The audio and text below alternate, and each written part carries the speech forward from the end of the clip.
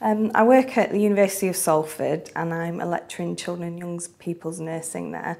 I teach a whole range of different subjects really. I teach students of nursing who aren't nurses already, but I also teach a number of qualified nurses and midwives around neonatal care, which is my area of expertise really, and end-of-life care as well. I heard about the Florence Nightingale Foundation from colleagues in the university where I work. One of my colleagues had the previous year had a travel scholarship from the foundation, and I was doing a Master of Philosophy degree and I was looking for funding for one of my years of study, and so that was why I applied. I had a look then on the website and saw that actually applications were due in soon, so it was really good timing for me. The scholarship application process was actually, I wouldn't say it was easy, but the form to fill in was easy to follow and understand. There were good instructions, and actually I had a lot of the information for the application ready in a research proposal that I'd already written.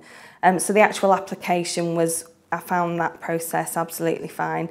And the interview was quite difficult, but it has to be. You know, there's a lot of people applying and they're looking to see that you understand your area of research that you're looking to do and that you understand what methodology you're going to use to undertake it. So it was quite a difficult interview, but actually it helped me being ready for the interview, and now that I've upgraded to a PhD, I've had to have an assessment that was more difficult but quite a similar kind of process where I'm asked a lot of questions about my methodology and the research that I'm undertaking, so the process was helpful to me in my course of study.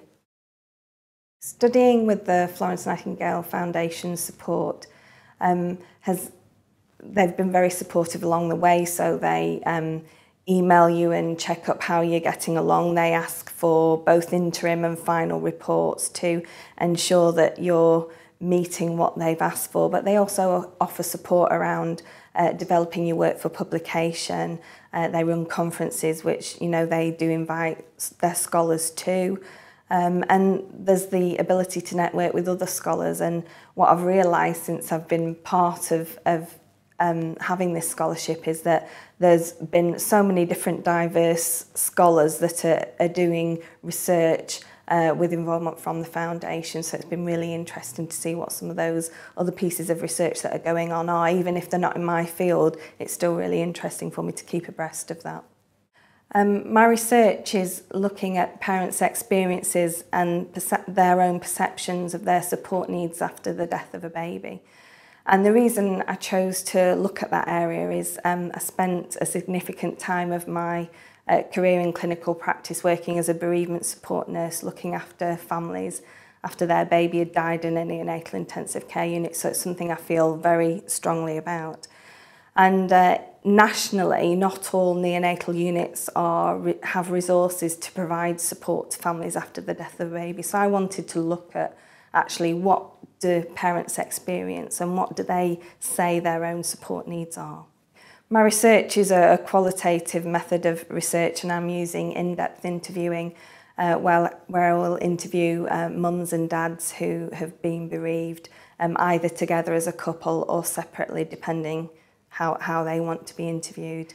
I'm hoping that the findings from my research will help us fill the gap of knowledge around what parents say their support needs are, and so that we can help develop services both locally but also importantly nationally as well, so that we know what parents say their needs are and we can tailor our services according to what the research findings tell us. The scholarship has helped me in the role that I have. When I first received the scholarship, I was undertaking an MPhil, and I always intended to try to upgrade that to a PhD, and I was successful in doing that last year, and the foundation were very supportive. They knew I was doing that and, you know, were asking me where I was up to and were encouraging with that. But I think from the perception of the university that are supporting my PhD but examining me in terms of am I at the level that I should be, I think it was good to have the support of the foundation in the background, and them saying that this is a credible piece of research and that we support it. So that's been really helpful to me.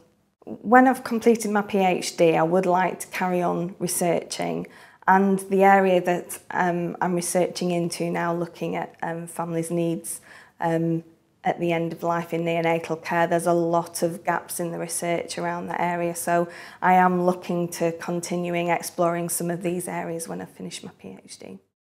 For nursing professionals that are looking for financial support and other support for research studies that they're undertaking, I would recommend nurses to look at the Florence Nightingale Foundation and NHS professionals who actually, they provided the funding for my scholarship, because it's just been very fruitful for me, and I think, you know, the more nurses are aware of that, then they can see that this funding is available.